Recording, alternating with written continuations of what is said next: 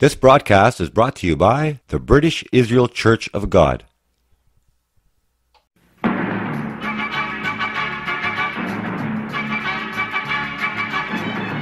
The Watchman program.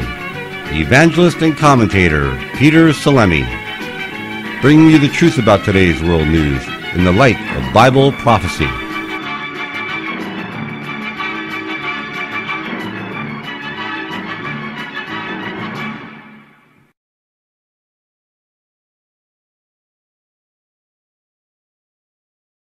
Hi, Peter Salemi, and welcome to the Watchman program.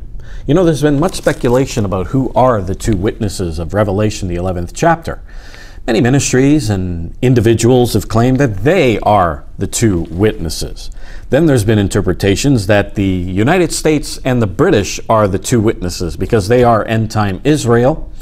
And we read in the prophecies of Isaiah of Jacob, my servant, being my witnesses. So they claim that the United States and Britain are the two witnesses. Others have claimed that it means the Old and the New Testaments. Well, exactly who are these two witnesses? Is it two countries? Is it two people, the Old and the New Testaments? How does the book of Revelation describe the two witnesses? Well, we're going to go through it from the Bible in this program, but before I get on with this subject, I want to offer you this free booklet, Who Are the Two Witnesses? Free of charge, off our website, britishisrael.ca. You can download it directly from our website, or we'll put the links underneath the YouTube player, and you can download it directly from there as well. Take a look at this, and I'll be right back. The mighty Roman Empire had everything. Plenty of leisure time. Their own new morality. Enormous military might. The religion of their choice. Political freedom. What went wrong? Read The Modern Romans, a 93-page lesson of history ignored. The Modern Romans asks, can we afford the grandeur of Rome? So who exactly are the two witnesses that we read of in Revelation, the 11th chapter? Are they two countries? Is it the Old and the New Testaments?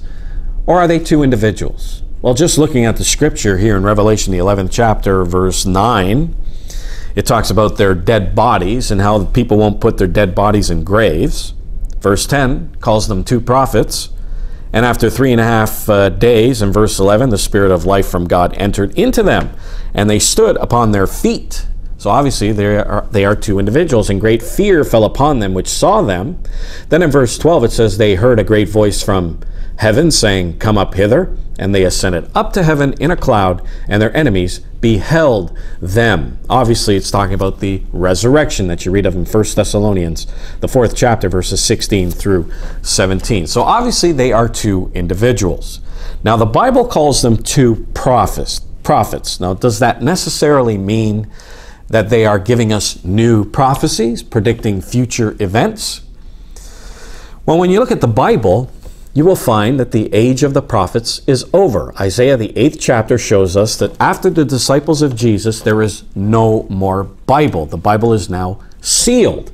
And we have all the prophecies we need in the Bible. So if they are giving us future events, the two witnesses, they are probably giving us the prophecies that we already have in the Bible about the coming kingdom of God. Now, when you look at the word prophet in the New Testament, in the Greek, when you look at the Strong's 4395 and 4396, you will find that it means one who is under divine inspiration, an inspired speaker. Now, when you look at the ministry of the two witnesses, they rain down judgments from Almighty God. And then in verse 7 it says, and when they have finished their testimony, they are giving a testimony, they're testifying to the world the truth of Almighty God. And when you look at Matthew, the 10th chapter, verse 18, the Great Commission, you will find that the apostles did the same thing, and God gave them the power to do so. Matthew 10:18, it says this, and ye shall be brought before governors and kings for my sake, for a testimony against them and the Gentiles. Verse 19, but when they deliver you up, take no thought how or what you shall speak, for it shall be given you in that same hour what you shall speak. For it is not you that speaks, but the Spirit of your Father which speaketh in you. So these people are under divine inspiration. The bulk of their ministry is testifying to the world the truth of Almighty God, and they're under the guidance of the Holy Spirit. So they are really inspired speakers and not a prophet, one who is foretelling future events, giving us new prophecies. If they are giving us any prophecies, they are talking about the prophecies that are already in the Bible. And we go through this in this booklet. Who are the two witnesses? Free of charge, off our website, britishisrael.ca. Take a look at this, and I'll be right back.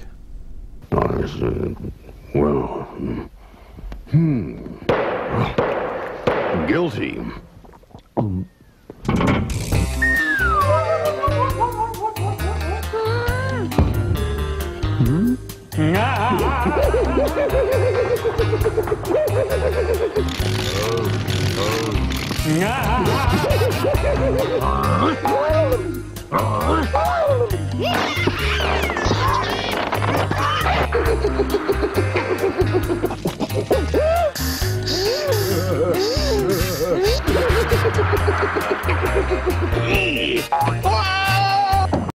Download your free booklet, Is There Really a Hellfire? At britishisrael.ca, or call or text for a free hard copy at 905-447-4415 or 416-898-7407. All right, let's continue on with this prophecy in the book of Revelation, the 11th chapter. Let's start in verse 3, where it says, I will give power unto my two witnesses, and they shall prophesy, meaning inspired speaking, under the guidance of the Holy Spirit, 1,260 days. That's a 3.5-year period called the Great Tribulation. Clothed in sackcloth, which is always a symbol in the Bible of mourning and repentance. It says in verse 4, these are two olive trees and the two candlesticks standing before the God of the earth. Zechariah, the 4th chapter, verses 11 through 14, shows that these are two anointed ones, obviously two individuals, that are giving out to the world God's message. Verse 5, it says, if any man will hurt them, fire proceeds out of their mouth and devour their enemies. And if any man will hurt them, he must in this manner be killed. That's reminiscent of what happened in Elijah's day, where when Elijah's enemies came to get him, fire came down from heaven and devoured his enemies. Notice verse 6, these have the power to shut up heaven, that it rain not in the days of their prophecy. Just like in the time of Elijah, where he shut up heaven for 3.5 years. And you can read that in James, the 5th chapter, verse 17. Now, a lot of people speculate, who is the Elijah to come? Well, here it is. The Elijah to come, Jesus Christ prophesied in Matthew, the 17th chapter, verse 11, it says, Jesus said unto them, Elijah truly shall first come and restore all things. Jesus prophesied that Elijah would come, and if you notice where it says to restore all things, this means, hence, it means, from Barnes' notes, to heal, to correct, to put in proper order. Here it means that Elijah would put things in a proper state. He would be the instrument of reforming the people or of restoring them in some measure to proper notions about the Messiah and preparing them for his coming. In other words, repentance, and that's what their ministry is. That's why they are clothed in sackcloth. They are telling people to repent because Jesus Christ is coming and the kingdom of God is about to appear. So the coming Elijah that Jesus prophesied is one of the two witnesses that we read of in Revelation, the 11th chapter. Now look at the latter end of that verse in verse 6. It says, and have power over waters to turn them to blood, and to smite the earth with all plagues as often as they will. Just like back in the days of Moses.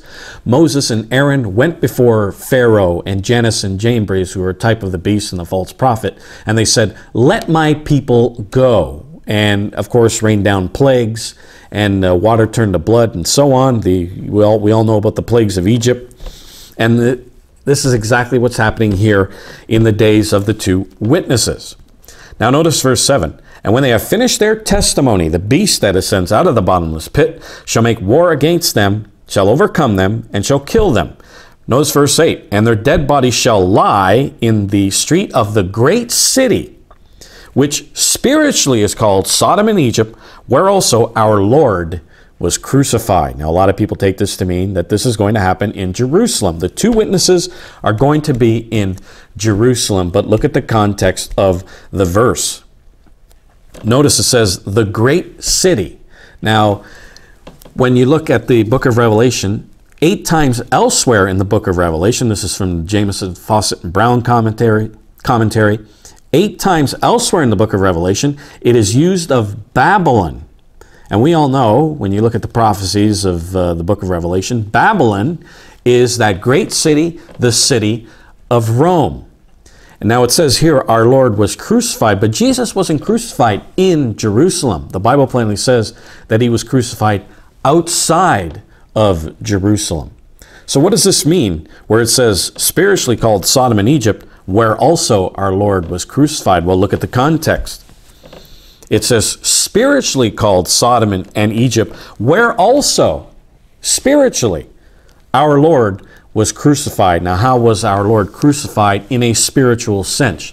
In Hebrews, the 6th chapter, the Apostle Paul talks about a falling away and what happens to the individual or even the church that falls away and goes back into the world. This is how he puts it. Hebrews 6:6, it says, if they shall fall away, to renew them again unto repentance, seeing they crucify to themselves the Son of God afresh and put him to an open shame. They crucify Jesus Christ spiritually in their life. Now notice how the Apostle Paul puts it in Galatians 2:20 about the converted Christian. He says, I am crucified with Christ. Nevertheless I live, yet not I, but Christ liveth in me. The converted Christian has Christ living in them. And when we go apostate and we go back into the world, well, then we put to death Christ in our life. As he puts it here, they crucify to themselves the Son of God afresh. Now in history, we see a church laying aside everything that the apostles established in the church of God, of keeping the commandments of God, of keeping the seventh-day Sabbath, of keeping the festivals of Almighty God, of the Passover, the days of unleavened bread, and so on. There's a church in history that laid aside all of that, and they established their own righteousness, their own commandments of taking up Sunday and Christmas and Easter, and tried to enforce it on the rest of Christendom. And there's only one church that did that in history, and that is the church in Rome, which is a church but is also a city, the great city, the city of Rome. Vatican City, and actually the whole city of Rome, is the city of the Pope, which is a church and a city, and the Bible calls that the city, that great city, Babylon. So when we go back here and it says in verse 8 that their dead bodies shall lie in the street of the great city, the city Babylon, which spiritually is called Sodom and Egypt, where also spiritually our Lord was crucified. That happened in the city of Rome, in the church of Rome. So the two witnesses are not going to be prophesying in Jerusalem. They're going to be prophesying in the city of Rome. And then it says that all the peoples and tongues and nations shall see their dead bodies after the beast kills them 3 days and a half, and shall not suffer their dead bodies to be put in graves. And they that dwell upon the earth shall rejoice over them, and make merry, and shall send gifts one to another. Kind of sounds like Christmas. Is it going to take place at Christmas time? Well, we're going to have to wait and see. Because these two prophets tormented them that dwell on the earth. And then in verse 11 it says, after 3.5 days the Spirit of life from God entered them, and they stood upon their feet, and great fear fell upon them which saw them. So obviously these are two individuals that have a huge responsibility on their hands. I mean, raining down God's judgments on a sin-sick world is a huge task, a huge responsibility. And of course, one of them is the coming Elijah. It is not Herbert W. Armstrong or anybody else. One of the two witnesses is the coming Elijah prophesied by Jesus Christ. Who these individuals are, I don't know. We're just going to have to wait and see. And as it says in verse 9, the whole world is going to see them. So we're just going to have to wait. This can only apply to our modern world in which we live with TV and internet and radio and so on. And we're just going to have to wait and see on our television screens, if we're not in Rome, see on our TV screens, internet, who exactly these people are. When they start raining down God's judgments, we will know for sure who these two individuals are. Get this free booklet, Who Are the Two Witnesses of Revelation, the 11th chapter, free of charge, off our website, britishisrael.ca. This is Peter Salemi saying goodbye, friends, and I'll see you here next time on the Watchman program.